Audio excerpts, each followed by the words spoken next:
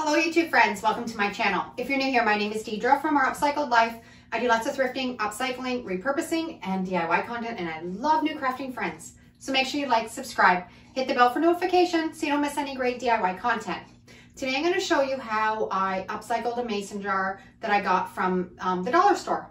Really simple, really easy DIY, and you can complete it in an afternoon. We're down to the crunch for Halloween decor, so I thought I would throw this in and show you how easy it is to make. So let's get started. Today I'm going to show you how I'm going to turn this mason jar that I picked up at the dollar store, it's got the little votive holder into it, into a spooky, fun Halloween candle holder. To do this project, you're going to need some polyacrylic sealer, just a little dish, just a Tupperware dish, some computer paper, and I picked up this glitter at Dollarama. It was $4, and I love all the assortment of colors in it. I've taken my mason jar down to the sink, washed it with a bunch of hot soapy water, and now I'm going to use one of these alcohol wipes just to clean it off really well, make sure there's no grease or grime left on it. Now we're going to need our polyacrylic sealer. I'm using satin finish. You can use any finish. It doesn't matter which one you're using. And you just want to pour. This stuff is expensive, so you don't want to waste any. So I'm going to put it in a little dish, pour it in, because we want to coat the whole inside of that jar. And you're just going to swirl it around till it's completely covered.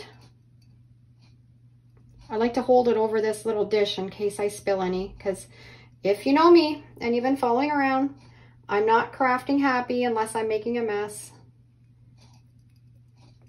And then when you have it almost swirled, I like to hold it over the jar and dump in the extra into the jar. You want to make sure you get the neck of it all covered too. And I'm just going to hang on to it for a few minutes just to let all the extra drip out, because we don't want it all pooling in the bottom. It's all completely covered on the inside, all the way around. I've dumped the excess that was extra, made sure that it coated the whole thing as I was dumping it out into the polyacrylic jar. We are going to use this orange color. I love it. Looks like a pumpkin. We're just going to take the lid off and just dump it right in to that jar. And I'm going to dump all of it in because that's probably, we'll use most of it. And then just swirl it around. I'm going to swirl it around the bottle. Make sure it's getting into all that polyacrylic sealer and all the little areas. Now I have a piece of paper to catch this extra, because what gets dumped out we can put back in the bottle and we can use again. I love this color. It's going to make a fantastic looking pumpkin candle holder. Okay, I think I have it pretty covered pretty good. And then we're just going to set it aside and let it completely dry. Okay, now we're waiting for this to dry. I would like to make a graphic for the front of it with my Cricut, so we're going to go ahead and do that. Okay, I want to make a spooky Halloween graphic for this candle holder. So I'm going to go into upload. I have a graphic that I made. It says spooky. I'm going to add that to my canvas. And this is available in my Etsy store. If you're interested in purchasing it, you can grab it. Make sure you use the code SAVE50. You get 50% off all of my graphics. And I'm just going to size it. We're in Canada, so it's centimeters. So I'm going to start at 5 centimeters. I think I want it a little bit bigger.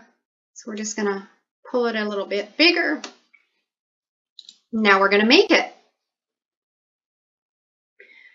I'm doing it on a mat because I'm using a scrap piece of vinyl that I had. I'm going to press done.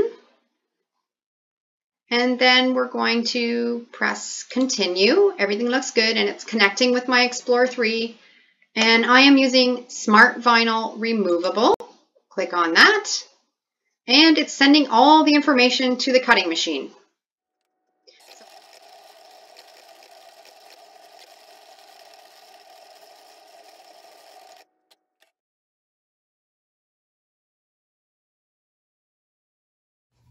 While we're waiting for this to dry, I'm going to put the graphic on it.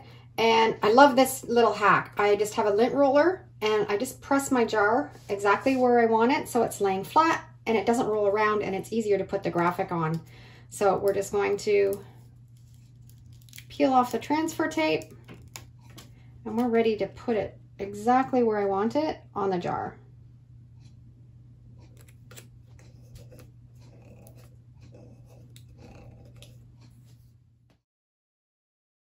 This is such an easy DIY, and I hope you enjoyed it. If you haven't tried the polyacrylic sealer and the glitter on the inside of glass jars, give it a try because it's so cool. You can use so many different colors of glitter and make different bottles for different holidays. So thanks for watching. I hope you enjoyed today's video, and we'll see you in the next one.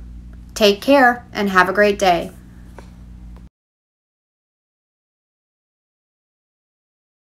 I'd love to see your finished crafts and what you've been working on. So follow me over on Facebook. You can send me photos and we can inspire each other.